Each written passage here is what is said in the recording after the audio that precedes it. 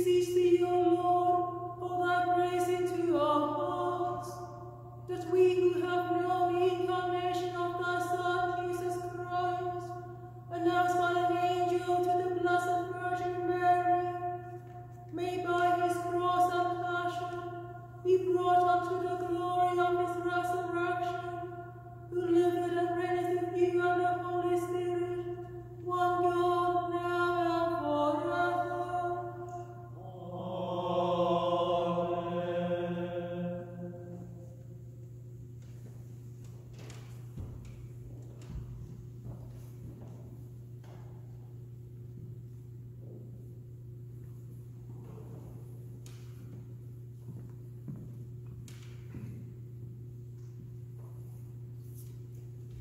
A reading from the book of Isaiah. Again the Lord spoke to Ahaz, saying, Ask a sign of the Lord your God. Let it be deep as Sheol or high as heaven. But Ahaz said, I will not ask, and I will not put the Lord to the test. Then Isaiah said, Hear then, O house of David. Is it too little for you to weary mortals, that you weary my God also? Therefore the Lord himself will give you a sign. Look, the young woman is with child, and shall bear a son, and shall name him Emmanuel. The word of the Lord. Thanks be to God.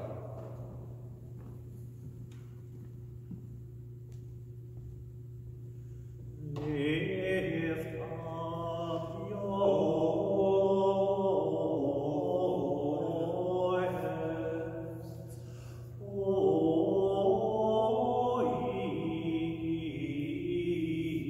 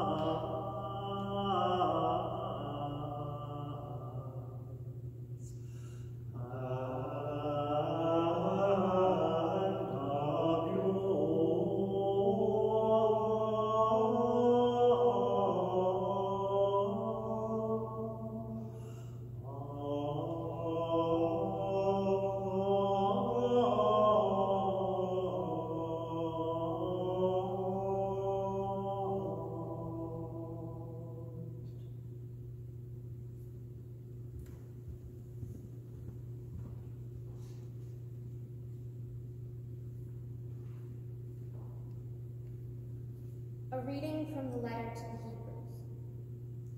For it is impossible for the blood of bulls and goats to take away sins. Consequently, when Christ came into the world, he said, "Sacrifices and offerings you have not desired, but a body you have prepared for me. In burnt offerings and sin offerings you have taken no pleasure." Then I said, "See, God, I have come to do your will, O God. In the scroll of the book it is written of me." When he said above, "You have neither desired nor taken pleasure in sacrifices and offerings and burnt offerings and sin offerings, these are offered according to the law," then he added, "See, I have come to do your will." He abolishes the first in order to establish the second. And it is by God's will that we have been sanctified through the offering of the body of Jesus Christ once for all. The word of the Lord. Thanks be to God.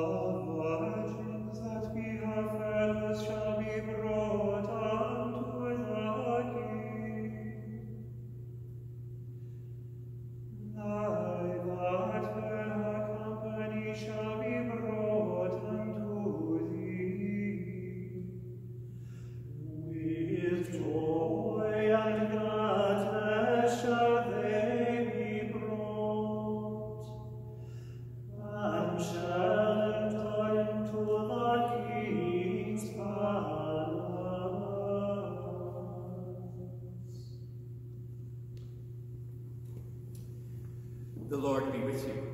And with thy spirit. The Holy Gospel of our Lord Jesus Christ, according to Luke. Glory to thee.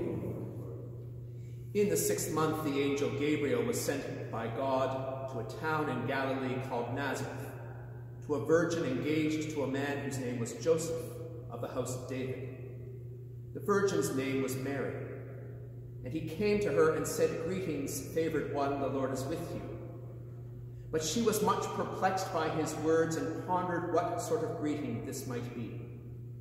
The angel said to her, "Do not be afraid, Mary, for you have found favor with God. And now you will conceive in your womb and bear a son, and you will name him Jesus. He will be great and will be called the Son of the Most High, and the Lord God will give to him the throne of his ancestor David. He will reign over the house of Jacob forever, and of his kingdom there will be no end." Mary said to the angel, "How can this be, since I am a virgin?" The angel said to her, "The Holy Spirit will come upon you, and the power of the Most High will overshadow you. Therefore the child to be born will be holy. He will be called Son of God. And now your relative Elisabeth in her old age has also conceived a son, and this is the 6th month for her who was said to be barren. For nothing will be impossible with God." Then Mary said, "Here am I, the servant of the Lord. Let it be with me according to your word." Then the angel departed from her. The Gospel of Christ. Praise to thee, O Christ.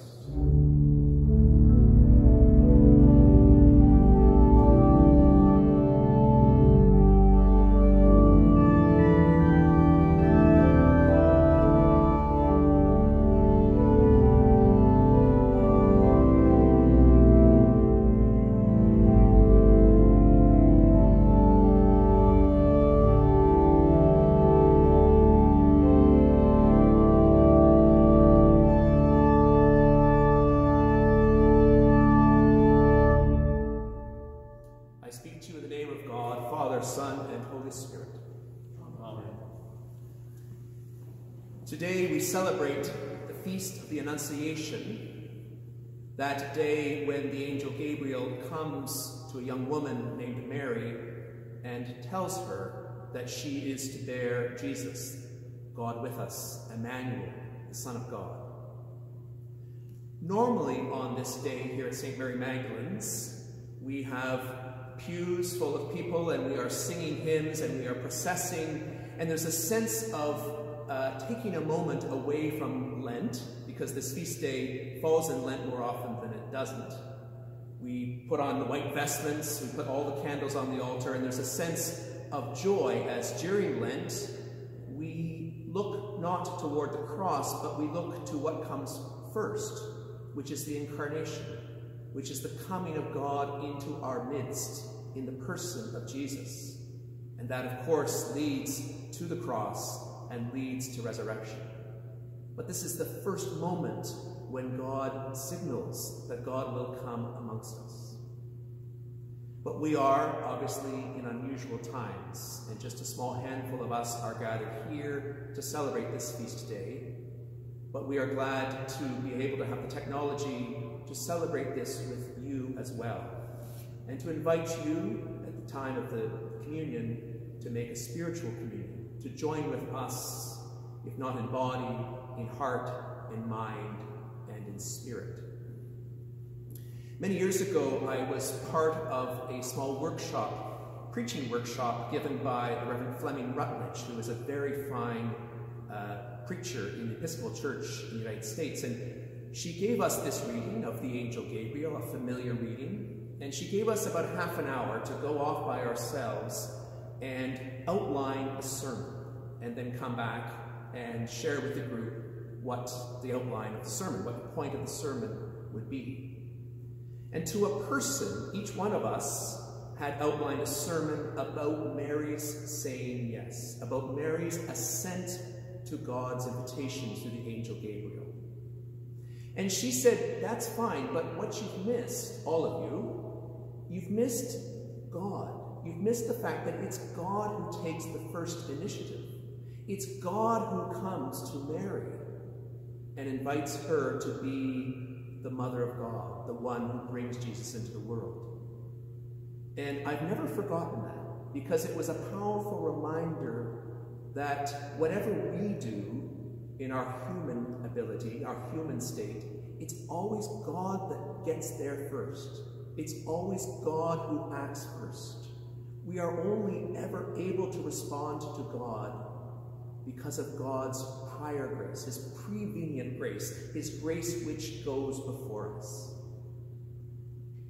And so in this time, as we are isolated from one another, as we are missing the routines of everyday life, as we are concerned for those who are ill, as we are praying for those who have died and those who mourn, as we are concerned for those who are isolated, and as we find new ways to form community, where is God?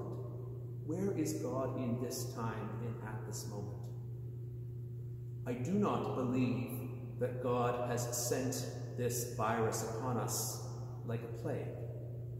The reasons we are in this moment are complex, and scientists will in due course be figuring out what happened that we find ourselves in this moment. But this I do know, that God is right here in this moment with each one of us. That God got here first, and that with all of the uncertainty and the anxiety and the fear and the disruption and all of the emotions and concerns and prayers that are swirling about each one of us and within each one of us, that God is there. And God is always making a new thing. God is always eking out new life in the midst of death. That is the way of God. That is the way of death and resurrection. And so as I see people reaching out in care for one another in new and creative ways, as I feel and see people's need to pray and to be spiritually centered and deepened, as I see the way in which the crisis like this brings out the best of humanity and coaxes us towards new life and coaxes us towards redemption and reconciliation, there is God in this moment. Today we give thanks for Mary's yes, that yes which brought Jesus, the babe of Bethlehem, the one who taught and healed and cured, admonished and encouraged, and ultimately died and rose for us. We give thanks for that yes. But what's more, we give thanks to God for God's presence, for God's grace, for God's first act by which we live and move and always have our being. Thanks be to God.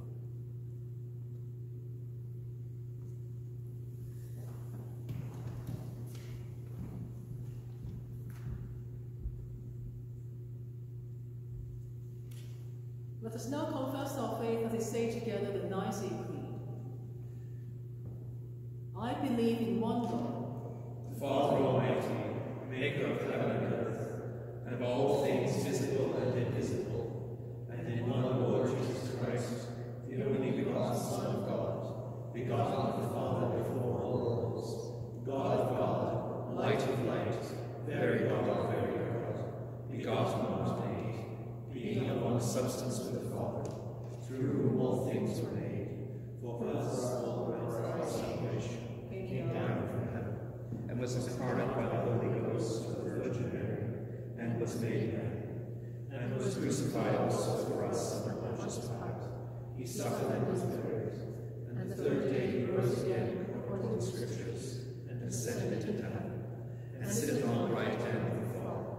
And he shall come again with glory to judge both the wicked and the dead, whose kingdom shall have no end. And I believe in the Holy Ghost, the Lord, the giver of life, who proceedeth from the Father and the Son, and with the Father and the Son together is worshipped and glorified, who spake by the prophets. And I believe in the Holy Catholic and Apostolic Church. I acknowledge one baptism for the remission of sins, and I look for the resurrection of the dead, and the life of the world to come. Amen.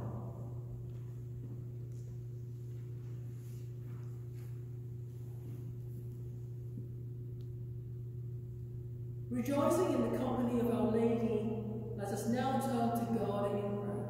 Let us pray to the Lord, saying, Lord, hear and have mercy. For justice in all the earth, that with a mighty arm God may scatter the proud, cast down the haughty, and lift up the lowly. Let us pray to the Lord. Lord, hear and have mercy. For the hungry, that they may be fed, let us pray to the Lord. Lord, hear and have mercy. For those who hunger after righteousness, that they may be filled with good things, let us pray to the Lord. Lord, hear and have mercy. For the just distribution of the wealth of the world, let us pray to the Lord. Lord, hear and have mercy. For the people of God, that with Blessed Mary Magdalene, and all the saints, we may rejoice as children and heirs of God, redeemed by Christ, let us pray to the Lord. Lord, hear and have mercy. For the needs of the world at this time, for our leaders, for those who lead us in public health, for doctors, nurses, and caregivers, for those who are performing essential services, for those who are isolated, for those who are ill.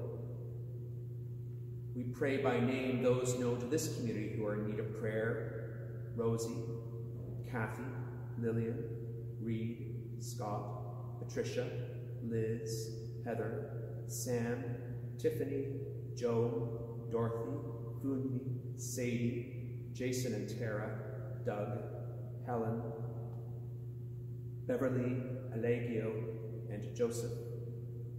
And I invite you, in the silence of your hearts or aloud, to add the names of others who are in need of prayer at this time. That all may know the presence and grace of God, let us pray to the Lord. Lord, hear and have mercy. For those who have died, for those who have died in recent days around the world because of the virus, for those who have died in other circumstances, for those whose lives are upended daily by war, terror, and violence. We pray especially at this time for the repose of the soul of Robert McCord, priest, and we name aloud or silently any others who have died, that they may rest in peace and rise with Christ in glory. Let us pray to the Lord. Lord, hear and have mercy. For the absolution and remission of our sins and offenses, let us pray to the Lord. Lord, hear and have mercy. Together with Blessed Mary, Blessed Joseph, Blessed Mary Magdalene, and all the saints, and offering ourselves and one another to Christ, let us pray to the Lord. Lord, hear and have mercy. O God, we rejoice in your salvation, for your Spirit brought to life in Mary, the one who saved your people from their sins. Send the Spirit on your church to quicken all that is buried in us. Through Jesus Christ, our Saviour and Redeemer. Amen. The peace of the Lord be always with you. And with thy spirit.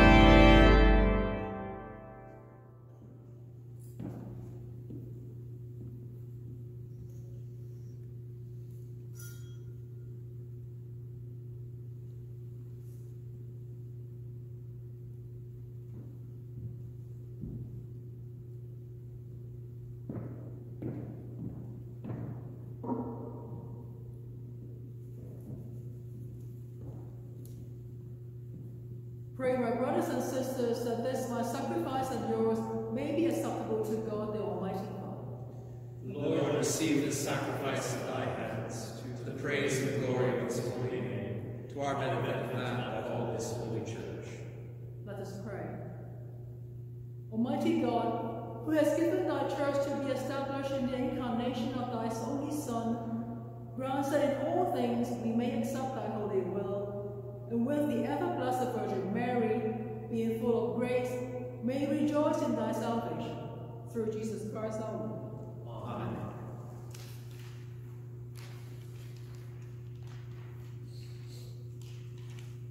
The Lord be with you. And with thy spirit, Lift up your hearts. we lift them up unto the Lord. Let us give thanks unto our Lord God. It is meet and right so to do.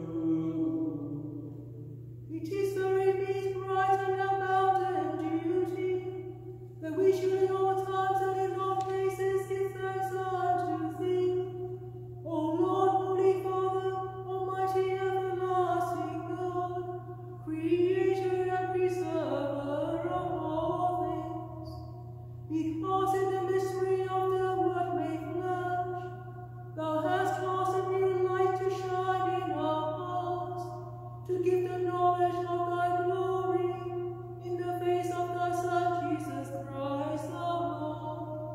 Therefore, with angels and archangels, and with all the company of heaven, we laud and magnify thy glorious name, and evermore praising thee and saying,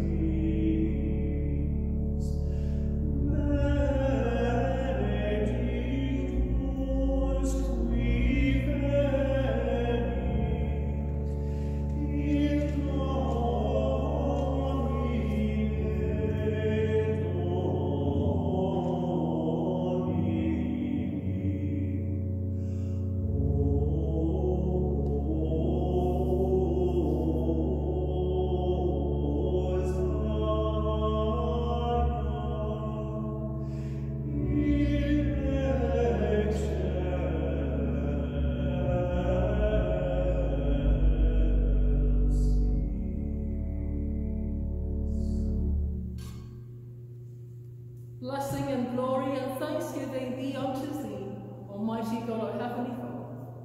For with thy tender mercy, didst give thy only Son, Jesus Christ, to take our nature upon him, and to suffer death upon the cross for our redemption, who made then, by his one oblation of himself, once offered, a full, perfect, and sufficient sacrifice, oblation, and satisfaction for the sins of the whole world, and the institute, and in his holy gospel command us to continue a perpetual memorial of that his precious death until his coming again. Hear us, O Father, who most humbly beseech thee, and grant that we receiving these thy creatures of bread and wine, according to thy Son, our Saviour, Jesus Christ's holy institution, in remembrance of his death and passion, may be partakers of his most blessed body and blood, who in the same night when he was betrayed, took bread. And when he had given thanks, he brake it, and gave it to his disciples, saying, Take, eat, This is my body which is given for you. Do this in remembrance of me.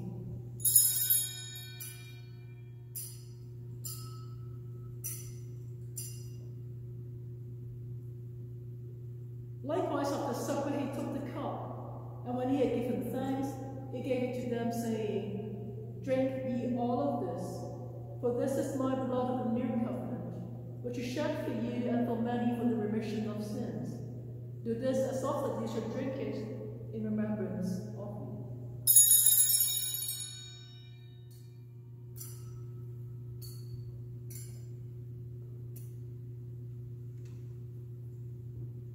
Wherefore, O Father, Lord of heaven and earth, we thy humble servants of all thy holy church, remembering the precious death of thy beloved Son, his mighty resurrection and glorious ascension, and looking for his coming again in glory, do make before thee the sacraments of the holy bread of eternal life, and the cup of everlasting salvation, the memorial which you have commanded.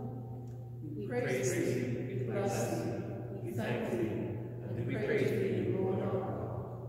And we entirely desire thy fatherly goodness, mercifully to accept this our sacrifice of praise and thanksgiving. Most humbly beseeching thee to grant that by the merits and death of thy Son, Jesus Christ, and through faith in his blood, we and all thy whole church may obtain remission of our sins and all other benefits of his passion. And we pray that by the power of thy Holy Spirit, all we who are partakers of his holy communion may be filled with thy grace and heavenly benediction through Jesus Christ our Lord. I who met with them in the unity of the Holy Spirit, honor and glory be unto thee, O Father Almighty, well without them. Amen.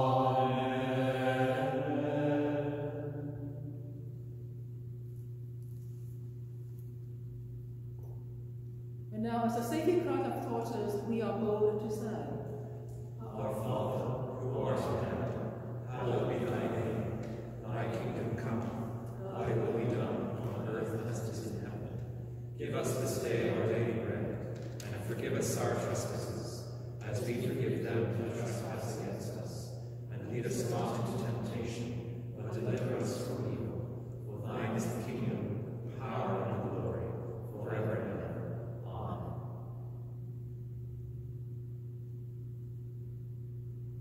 Christ hath passed over his sacrifice for us. Therefore let us keep the feast. Behold the Lamb of God. Behold him who takes away the sin of the world. Happy are those who are called to the supper of the Lamb. Lord, I am not worthy that thou shouldst enter under my roof, but only say the word, and my soul shall be healed. The gifts of God for the people of God. Thanks be to God.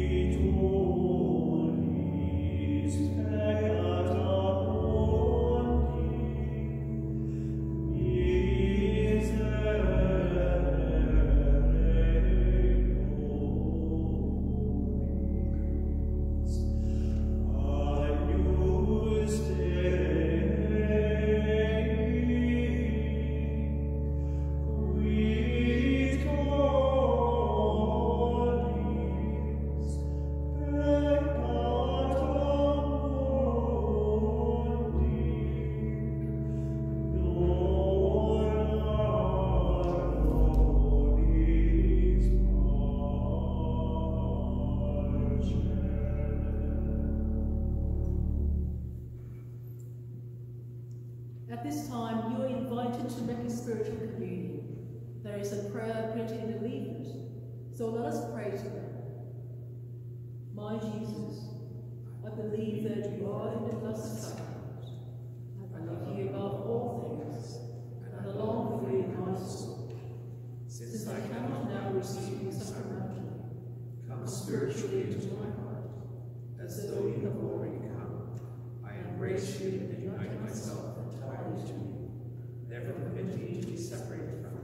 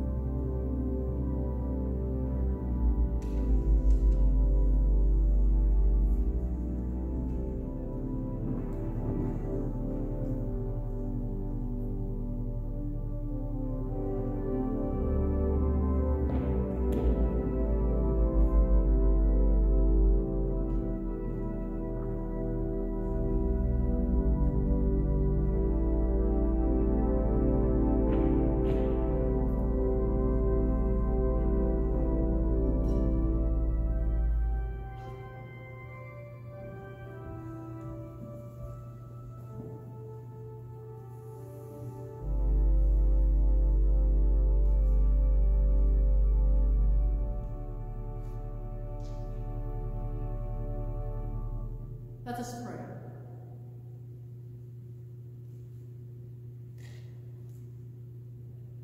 O God, who didst will thy word to assume human flesh in the womb of the Virgin Mary, grant, we beseech thee, that we who partake of his body and blood in these holy mysteries may ever confess him as our Redeemer, and be conformed to his divinity through the same Jesus Christ our Lord, who liveth and reigneth with thee and the Holy Spirit, one God, now and forever. Amen.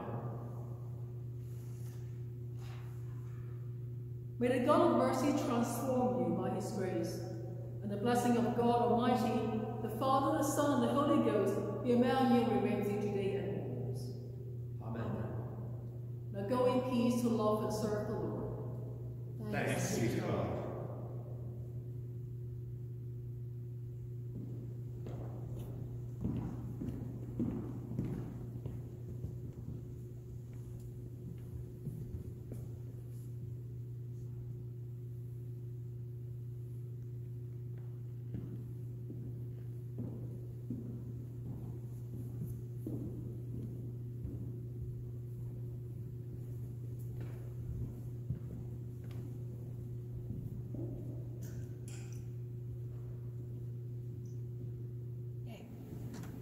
The angel of the Lord brought tidings to Mary. And she conceived by the Holy Ghost. Hail Mary, full of grace, the Lord is with thee. Blessed art thou among women, and blessed is the fruit of thy womb, Jesus. Holy Mary, Mother of God, pray for us sinners now and at the hour of our death. Behold the handmaid of the Lord. Be it unto me according to thy word. Hail Mary, full of grace, the Lord is with thee. Blessed art thou among women, and blessed is the fruit of thy womb, Jesus. Holy Mary, Mother of God, pray for us sinners now and at the hour of our death. And the Word was made flesh. And dwelt among us. Hail Mary, full of grace, the Lord is with thee. Blessed art thou among women, and blessed is the fruit of thy womb, Jesus. Holy Mary, Mother of God, Pray for us sinners now and at the hour of our death. Pray for us, O Holy Mother of God, that we may be made worthy of the promises of Christ. Let us pray.